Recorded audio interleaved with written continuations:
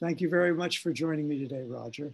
I'm speaking with Roger Hallam, who is fresh out of his latest slap down by the legal authorities for his corrupting the youth of England, or I think that's what they're most concerned about, by introducing them to the incredible notion that we may have strayed over planetary boundaries and be falling fast.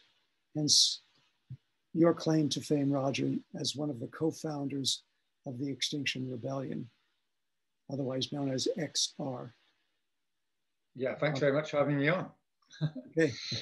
Yes, yeah, I'm a co-founder of Extinction Rebellion, and I've also helped more recently set up what we're calling an anti-political party to put candidates up on the climate emergency. Anti-political party. Can you tell me a bit more about that? That's new to me. Yes, well, as you may know, Extinction Rebellion was set up to persuade governments to create citizens' assemblies to discuss and decide what to do about the climate crisis. And citizens' assemblies are a very sort of unique institution in so much as they are a gathering of people that are selected randomly from the population. And so they can't be gamed or influenced by the rich and powerful. So you just get ordinary people coming together, and then they have plenty of time to deliberate and find out the facts and figures, as it were, on a subject and come to what you might call a sensible, compassionate or rational sort of outlook on a subject. And for Extinction Rebellion, a main plank of what we're saying is that citizen assemblies should be deciding the future of our children, not politicians influenced by the rich and powerful and what have you. And Burning Pink was set up to say that the political system should be based around citizens' assemblies rather than politicians who are open to corruption and other influences. That corruption, I'll add, is not necessarily the slip something in your back pocket kind, but it's endemic. It's part of the system that money gets a louder voice. It's easier for the Bill Gates Foundation, for instance, to schedule a meeting with the Minister of England than it is for, say, Roger Hallam, who is a force to be reckoned with, a force of nature, but not the kind of person you want to deal with.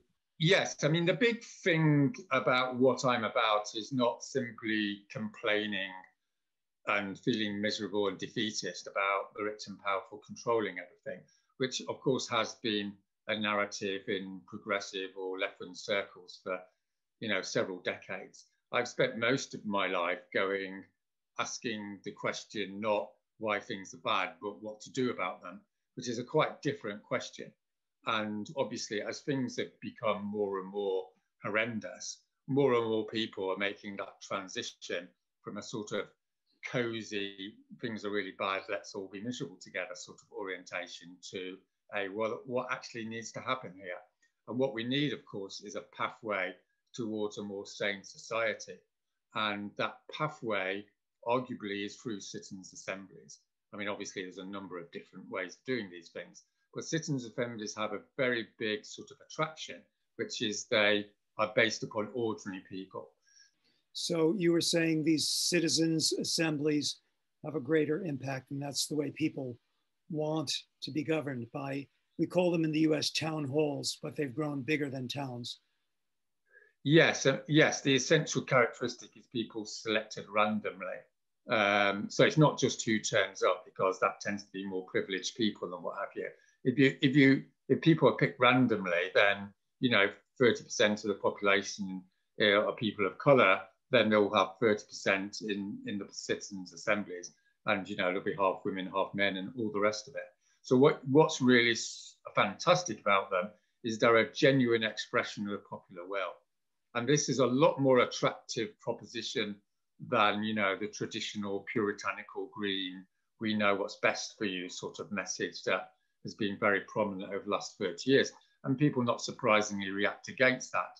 But if you're saying to people, look, if we all sit down and have a mature adult discussion about what really is going on, then it's not surprising, of course, that people will suddenly wake up and want to do whatever's necessary to preserve their families and their community and their nation. And that's the primary objective here. There's a certain sort of mathematics to it, dare I say it, which is obviously you don't want 5 people because, you could get a biased number. On the other hand, you don't need 1,000. So you can, the industry average, as you might say, is something between 100 and 300 people. Okay. I mean, you can go up to 1,000, but that's not really necessary. The main thing is the quality and the seriousness of the deliberative process, as you might say. Like, people need enough time to relax into hearing the evidence, a little bit like a jury trial, where they get lots of different views, and through that they collectively decide what the reality is. The optimal idea is that the Citizens' Assembly is created by the state and is legally binding, and that's the idea of the anti-political party Burning Pink, which is to replace parliamentary parties or the Democrats and the Republicans in the states with citizens' assemblies. What I'd like to focus on today is your own evolution from farmer in Wales to arguably one of the most notable figures in the world within the community of people trying to do something serious about climate change. How did you develop from farmer into activist as you are today? Well, as I was saying to you before this interview, before this year, I think I've grown organic vegetables for 34 years. But so this is the first year I haven't actually grown veg, though I've been more or less full-time on my civil disobedience work and exile work for 5 years now.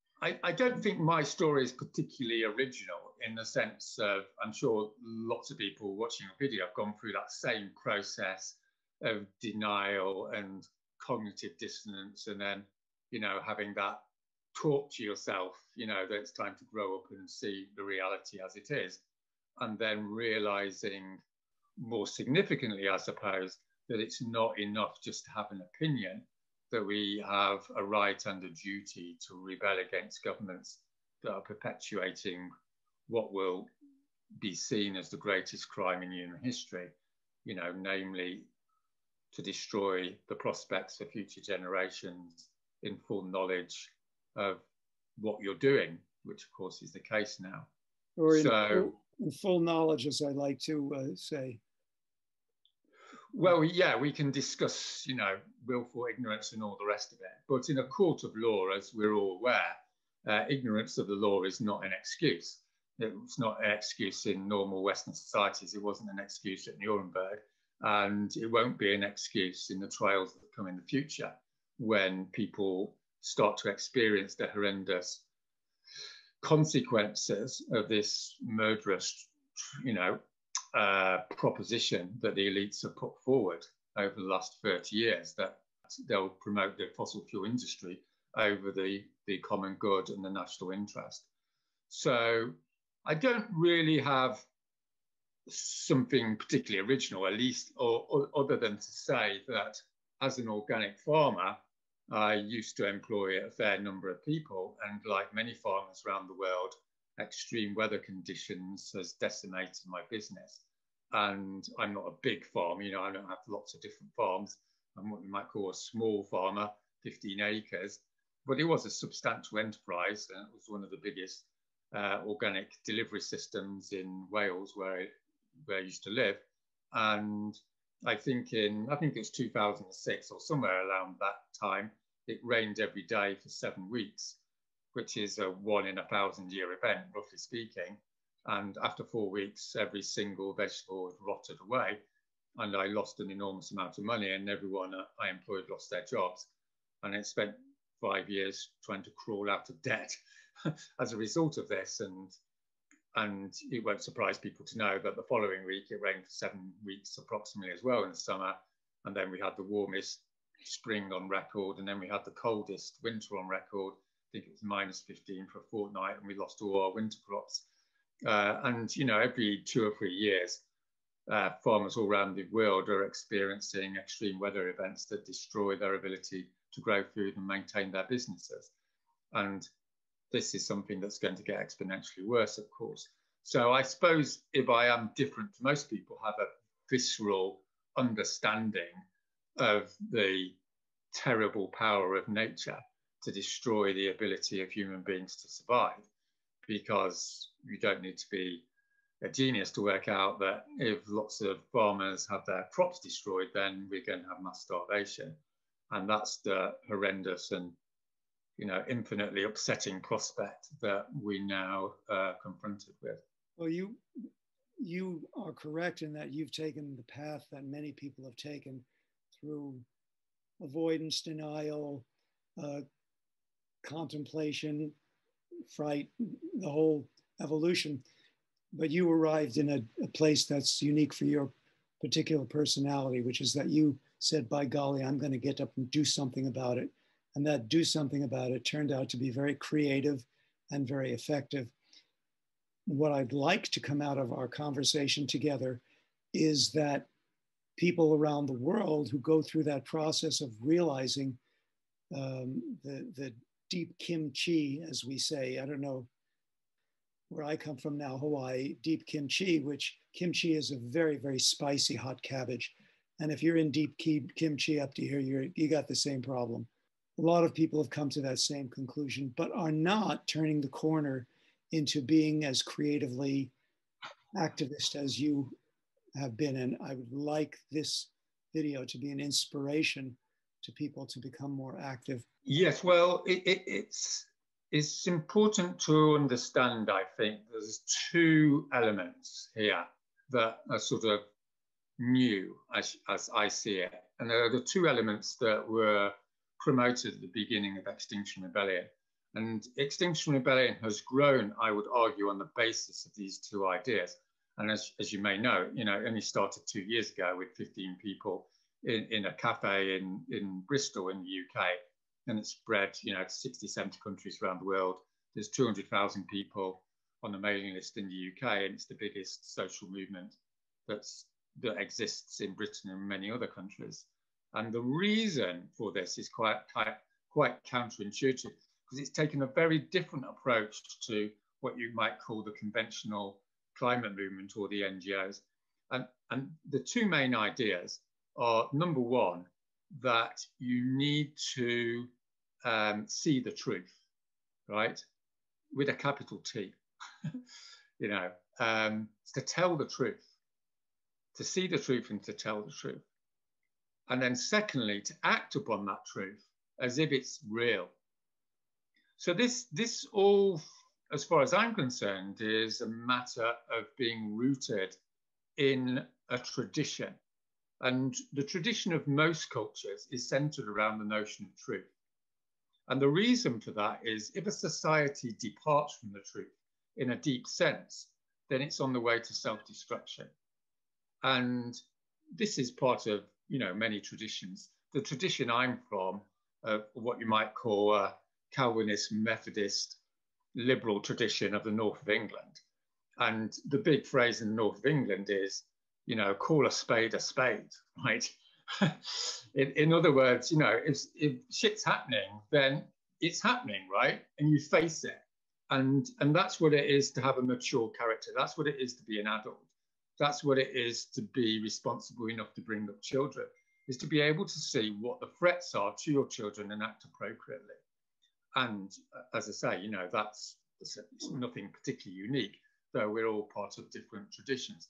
And for me, being brought up in a Methodist Christian household, it was really drummed into me at an early stage that the most important thing in life is to live in truth, regardless of the consequences. And that's a powerful idea, because it means you don't compromise in order for expediency. And of course, most of our culture is centered around the opposite idea, which is, does it work? Will it enhance my status and all that sort of thing? Sorry? Rose-colored glasses. Rose-colored glasses, yeah. And you go into any institution around the world, and the key question is not is this true? But what will it do for us? In other words, if the truth will undermine our income stream, then we won't go for the truth. And of course, this is what most of the civil society organizations around the Western world do. They'll look at something and go, oh, we don't want to tell the truth about climate because, you know, it's too upsetting and people will give us less money and all the rest of it. This is the point I bring into every conversation I have, which you've brought into for me, which is kind of my claim to notability, that I was, as far as I know, the first one to say on a UN stage that money, capital M, is a virus. It's a virus of the mind, a meme that controls us for its own reproductive purposes and promotes to the highest levels of control and power in government and industry those people who are the most willing to sacrifice the truth for financial bottom line. And yes, and yes, and this is, you know, I've got a film out about me and another person called The Troublemaker.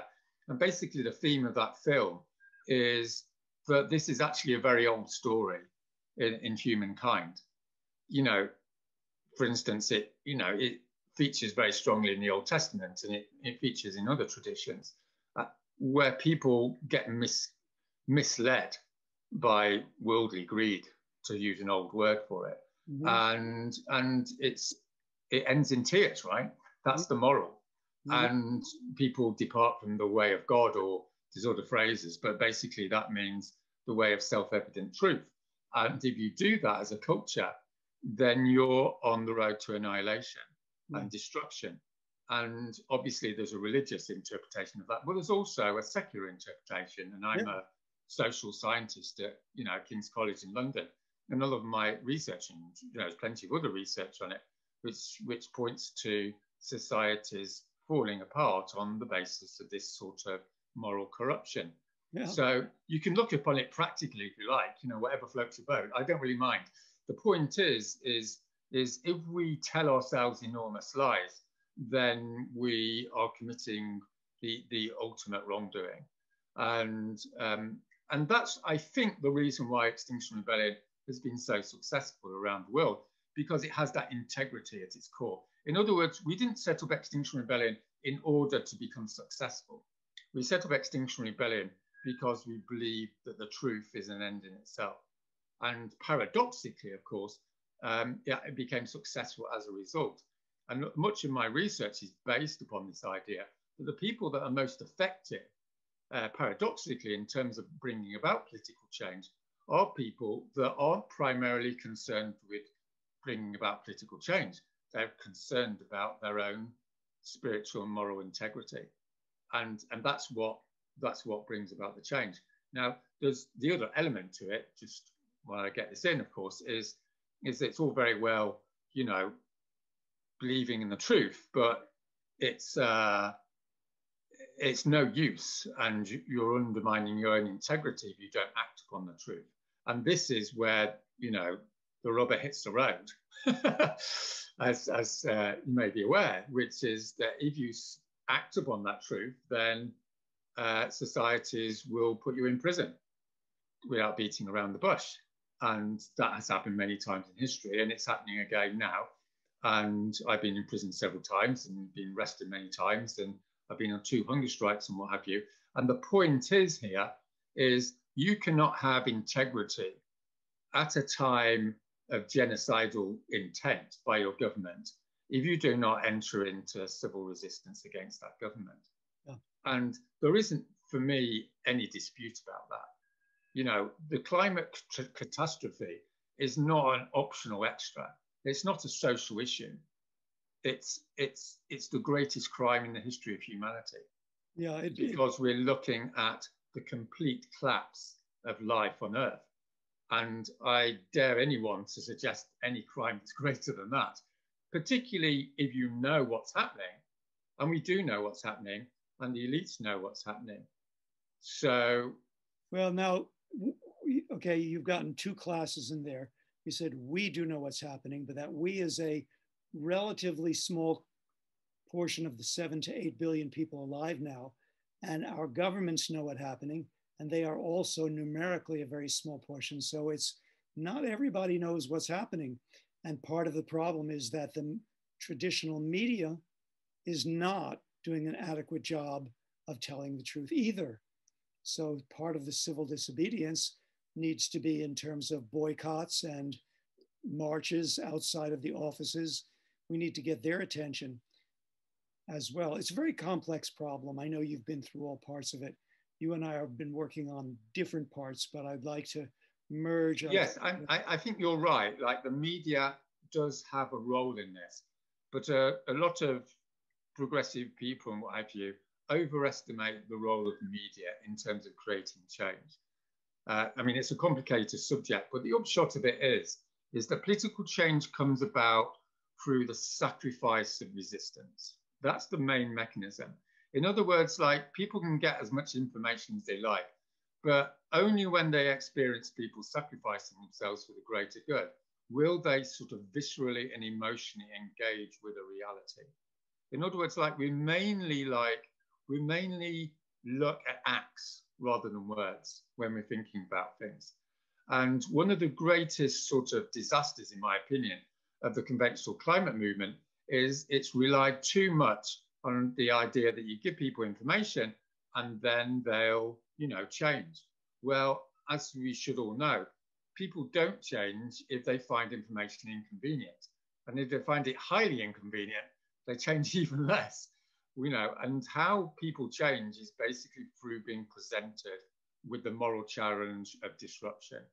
And there's a rich and honourable tradition, of course, through the 20th century to Martin Luther King and Gandhi and what have you, of people saying, we've had enough of talking, we've had enough of being nice, now we're going to create disruption. And if you want to jail us and if you want to arrest us and all the rest of it, then so be it.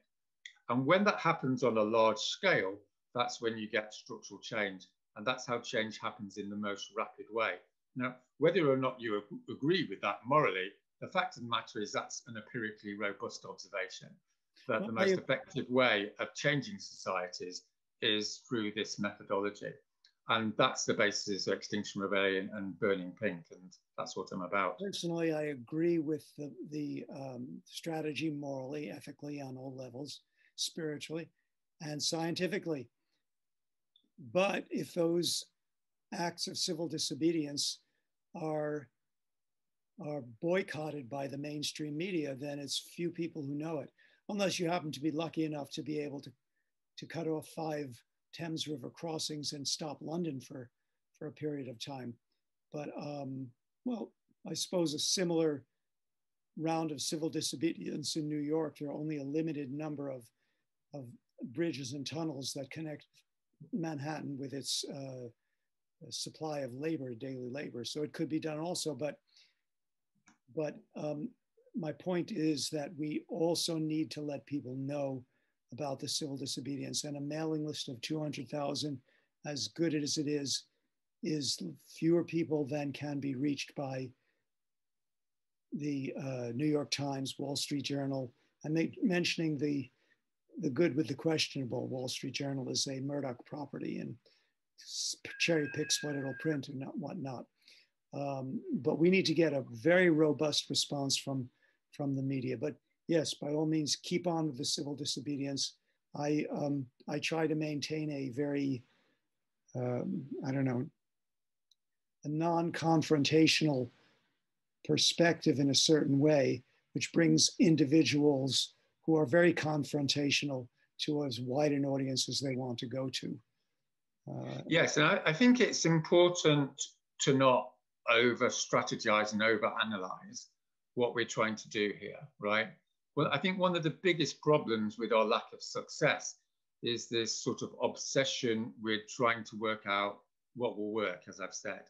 I mean, obviously it's important to a certain extent, and we all live in the real world, but the fundamental point here is the world changes when people are so disgusted that they act regardless of the consequences.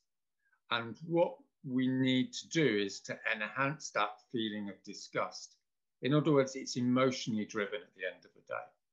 You know, it's the absolute horror of thinking that your children are likely to starve to death, or they're going to be sent to some war to stop, you know, migrants coming to your country, or they're going to be raped because of breakdown in your neighborhood.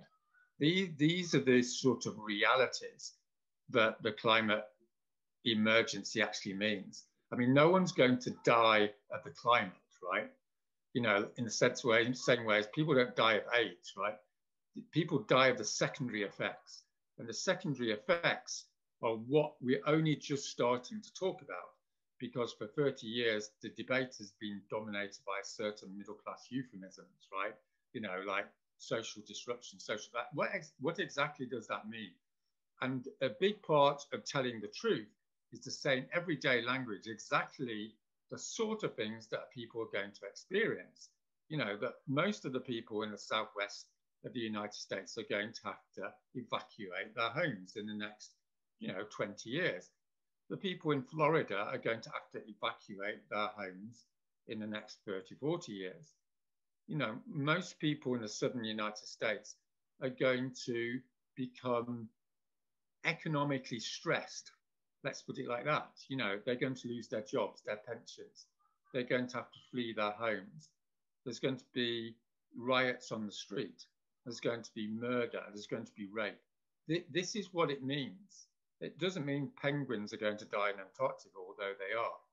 And this is the role of people from now on, I think, is to be brutally honest with people about what's happening.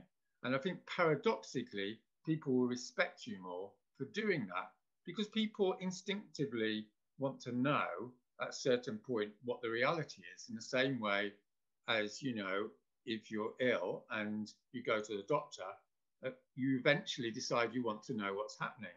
And this is the process tens and hundreds of millions of people are going through in the world at the moment. And I talk to many people who are distraught because they've been in denial, and then they've suddenly realized that, physics is real and billions of people will starve to death. That's what we're looking at.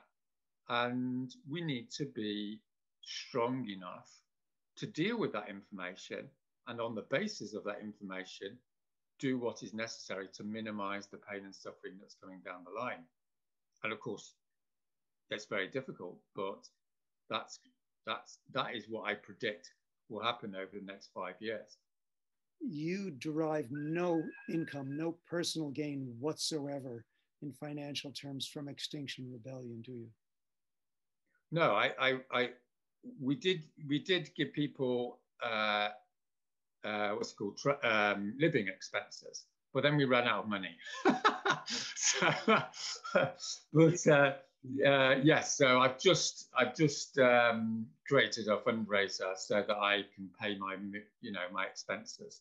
Okay. But it shouldn't surprise you that if you're a small-scale organic farmer, you get used after a decade or two of living on very little. And that's absolutely fine with me. I've got no material ambitions at all, but I do need to pay the bills in order to work the 60, 70 hours a week that I do. Yes, so after I say goodbye to you and you leave the conversation, I'm going to speak with the audience a little bit more about that fundraiser and leave it, because my conviction is to try to assist you to have a source of income so that you can continue to inspire and lead this movement. Yes, and I think without sounding too practical, as it were, the fact of the matter is, changing society is a highly skilled activity. It's actually very difficult to do. It's not like you just go out one day and start campaigning. It's a very complex human activity, and it requires a lot of experience and training. And people that are good at it are very good at it, and it's essential that people are funded so that they can do this job. One of the most vital ways in which we're going to deal with the climate emergency is by paying highly skilled activists around the world to do their job, so that they don't have to go and work in a pub or something, at a bar, right? Which is, outrageous, I think, at this stage in the emergency, that these highly skilled individuals around the world aren't being supported. And of course, they're not the sort of people that are going to work for some wealthy NGO or UN agency, right? But what we know is it's these people that are creating change in the world, right? It's not the bureaucrats and the politicians. It's the people that are creating social movements. And it's not like they need megabucks, you know, they just need to be able to pay the rent. So if people are going to support, you know, progress on the climate emergency, one of the most effective ways they can do that is by funding people like myself to get on with the job. Okay, well, that's going to be my job when I publish this, is to help get you to a level of income where you don't have to worry about sleeping on friends' couches. Yeah. Literally, when I started what I was doing, I still am paying my own way, but I started out with couch surfing. Yes, well, I've been effectively homeless for 4 years now because I couldn't afford any rents in London. Yeah. So I used to sleep in the PhD room at my university and in my car. So, you know, this is the background to Extinction Rebellion, right? It's not some well-funded NGO sort of project. You know, it's ordinary people from ordinary occupations deciding that they've had enough. Yeah. And, you know, whatever it takes is necessary to build social movements. And obviously, we've had great success, but with, you know, there's so much more to do, right? We're still on the foothills, if the truth be known, on what we need to do. And every month and year that goes by, the challenge becomes exponentially greater, as you're aware, you know. So it's a mad, mad world, isn't it? Because you're facing an exponentially worse, you know, I say this to people, like, it's not, you know, if you take something like slavery, obviously it's, you know, absolutely obscene and outrageous. Slavery happened. But one of the things about slavery is if you didn't sort it this year, it would still be there next year, but it wouldn't be like 10 times worse. And this is one of the things we have to convey to people, is we simply don't have the time to mess around here. You know, we simply don't have the time to not take great risks, because it's potentially already over. And if it's not already over now, it certainly will be in 10 years. And that's the most terrible information, isn't it? I mean, it stresses me out every day. In terms of taking great risks, I don't know if you've been able to hear it during our conversation, but let me hold this up in front of my face so people can see it with my virtual background. Here we go. It's a noisemaker. It's a little pump that pumps a little shot of chemotherapy into my heart, actually, every minute or so. Because yeah. And so I am personally taking a certain amount of risk in continuing to do what I do, but it's my commitment and my job. It's the reason I'm here. Yeah, and thanks so much, Stuart. Really appreciate all the work you're doing. It's great. Thank you. And vice versa. Thanks. Bye. So yes, ladies and gentlemen, thank you for staying with us for this long. And I want to come to, for me, what's one of the points of this conversation, which is that Roger Hallam, who I regard as an indispensable aid to our progress through the current catastrophe that's happening to humanity, both known and unknown, depending upon what circles you're talking about. Roger's required, and yet he is homeless, sleeping on people's couches and whatever from one place to the next. And he has a Patreon fundraiser by which he's trying to raise a minimum monthly income by which he can rent his own apartment, afford some food, afford utilities. So I would like to show you that. This is Roger's Patreon page. From this moment, despair ends and tactics begin. And there's a little insert with the Extinction Rebellion logo in black and white, and a little cameo of Roger, which is the cleanest cut I've ever seen him. That's probably when he still had an income.